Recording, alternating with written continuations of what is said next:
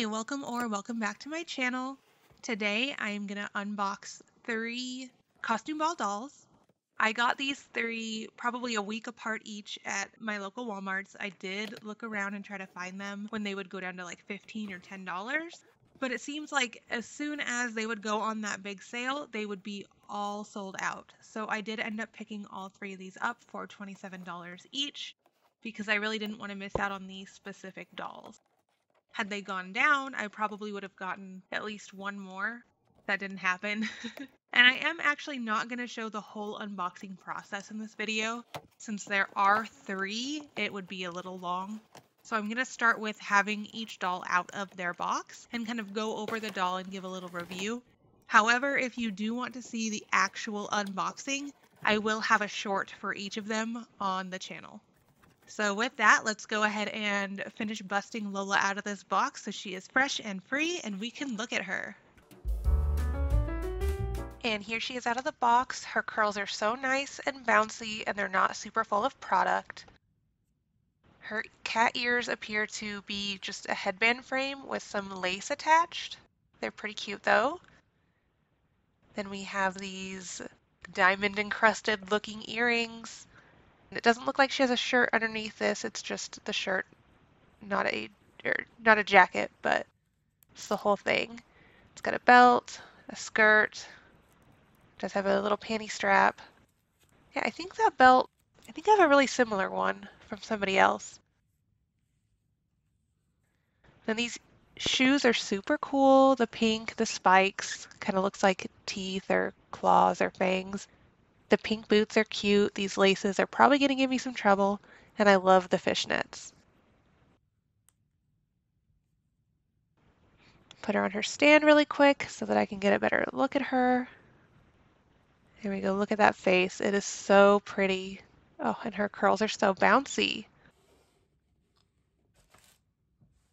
She looks a lot like her box. And she does have these really cool rings that are just attached to her fingers. Let me see if I can get those up higher, closer to the screen. There they are, her long nails and really cool little rings. I like those a lot. And they don't come off like the Monster High ones and get lost. And the fur is actually pretty nice on this too. It's a pretty good feeling fur. It looks nice. Feels good. Oh, and you know, actually her sleeves look like they have different fur in the art also. But she was the one I got first. She was the one I wanted the most. Just look at how pretty her face is. That makeup, that super graphic white and hot pink. And it's got kind of a smoky color above it with some glitter. It's got some purple in her lips and her eyebrows and just pretty little freckles. Hair stuck in her eyelashes. Feels like this lace could come off pretty easily, but it wouldn't be hard to reattach anyway.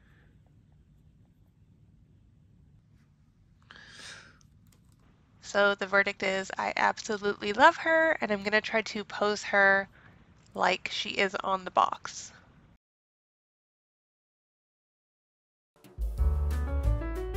So here is my Witch Bella. She has this nice iridescent band around the edge of her witch hat brim and a white belt band with an RH. Her hair has a ton of tinsel and is definitely got some product crunch in there. I really like these earrings. They just have the RH, a little pink gem, and then teardrop pearls that match her pearl necklace. And you go down to the dress and she's got all sorts of sparkly decorations. They always have things attached to themselves.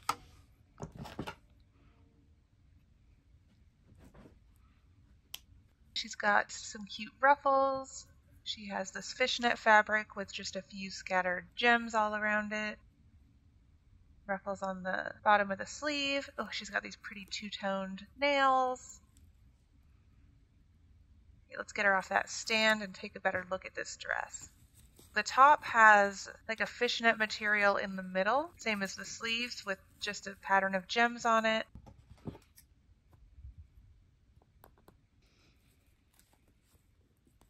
There's this little bow at the bottom with the button upside down, and it's, you know, multi-layer bow, got a couple layers of different ribbons, which is really cute.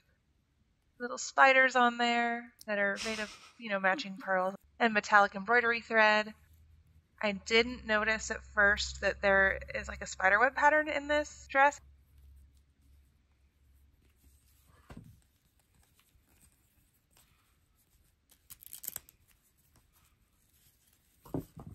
These shoes are cute, but I definitely don't feel like they match super well. I do love the socks. I love it when they come with socks, but these shoes are just not quite it.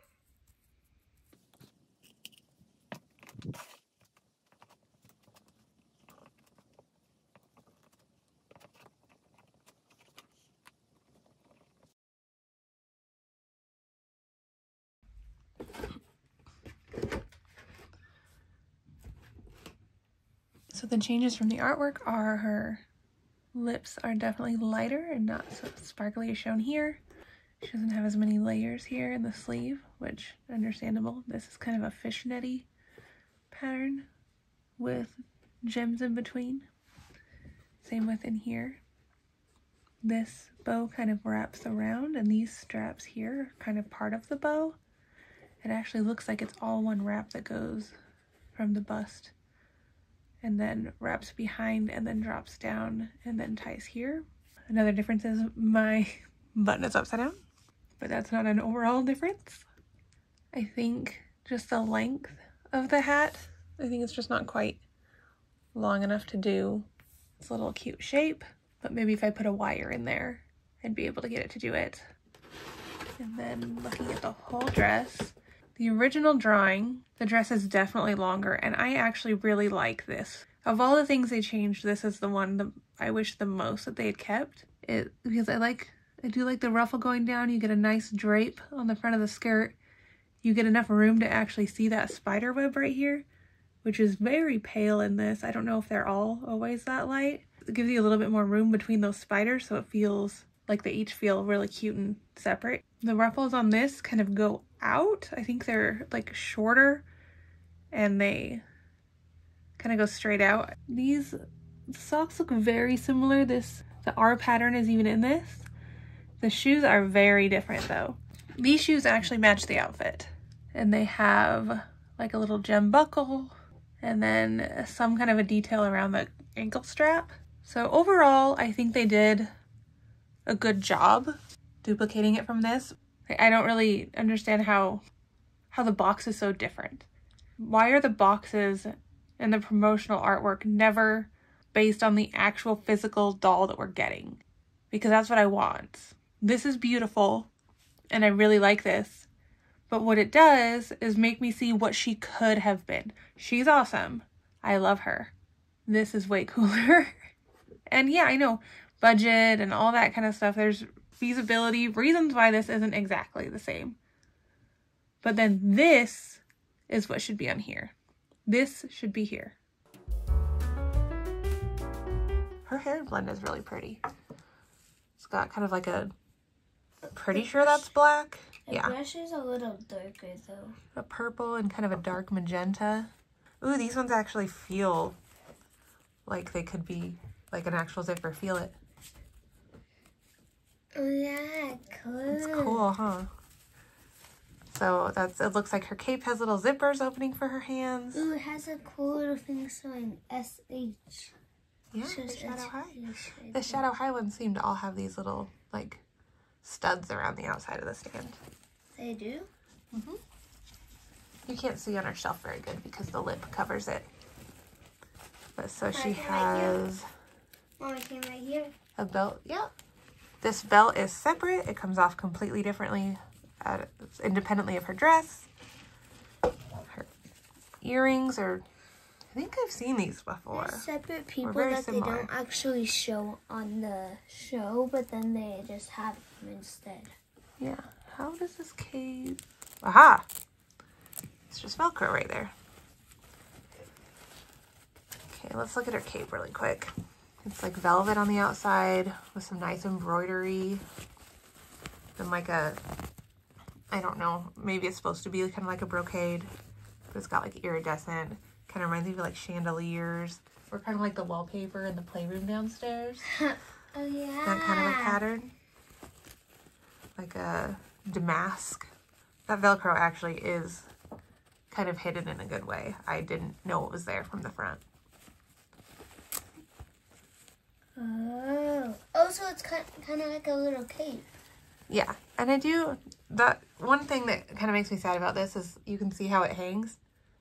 You don't see the nice embroidery from the front. I bet I could iron it down though, if I wanted her to wear it. And here we are to all of the wonderful pieces of clothing she has. Oh, she's got rings on her finger.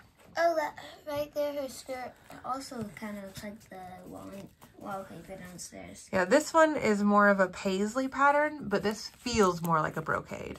This is, I mean, it's like a silky, satiny material, but this is more of like a actual brocade fabric. And it's got a bunch of studs at the top, just the little thin straps.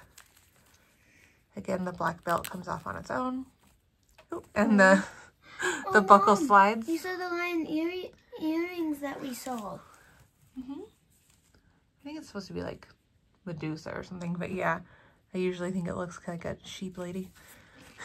Oh, and the little ruffle at the top is separate too.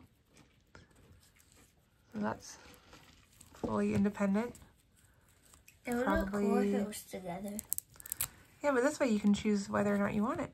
Oh yeah, you can. Yeah, that came off.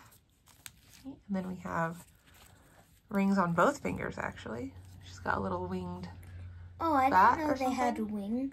they had wings. Most of them don't. Okay, let's look at her. So here's her undershirt. It is super cute. One of her nails did try to go through it. So it's got a tiny little hole because it's so long, and the sleeves can go even longer. But then yeah, the dress, has a nice edge. Those studs go all the way around to the back. It's hemmed nicely at the bottom too. I think that's just the back of the fabric is solid. Okay, and then these boots that are just amazing. I don't know what's going on there. I think mine has a little bit of a weird flaw, but got this long zipper that's just printed on going all the way up, and then the ruffles at the top. They're so tall. I think these are the tallest ones I have. They appear to be a little bit taller than Mara's and Nicole's, and that could just be the ruffle even. But yeah, she's got super graphic eyeshadow. She's got the white wing with black all around it. She's got a fading brow. On her hair, she's got these little bows that look kind of like they could be little bat wings. They are both pretty haphazardly put together. That H is at least mostly in the middle, the S is to the side, but oh well, they're hair things. I really am not a fan of the bangs they do that come out super short at the corners like this. I like it when they do it all from the part. I think it looks so much better. I actually wonder if she would look better without bangs. I'm gonna have to check and see if these are thatched in. I might be able to remove them. And then her lipstick is actually a really pretty color. I think it looks good without matching perfectly. So let's get her dressed back up. What do you think? You got them? So there's our three. Our pinks and purples, because apparently all I ever buy is pinks and purples, because that's all that's up there. There's so much pink and purple. There's barely any reds. Yeah. Or blues. This is where they currently sit on my shelf. I do need to do a complete overhaul of the way these are organized, the entire shelf. Did you get any costume ball dolls? Did you actually pay full price? Which ones do you think are the most worth it? Thank you so much for joining me. I hope you enjoyed the video. Please subscribe if you want to see more from me. Have a great day.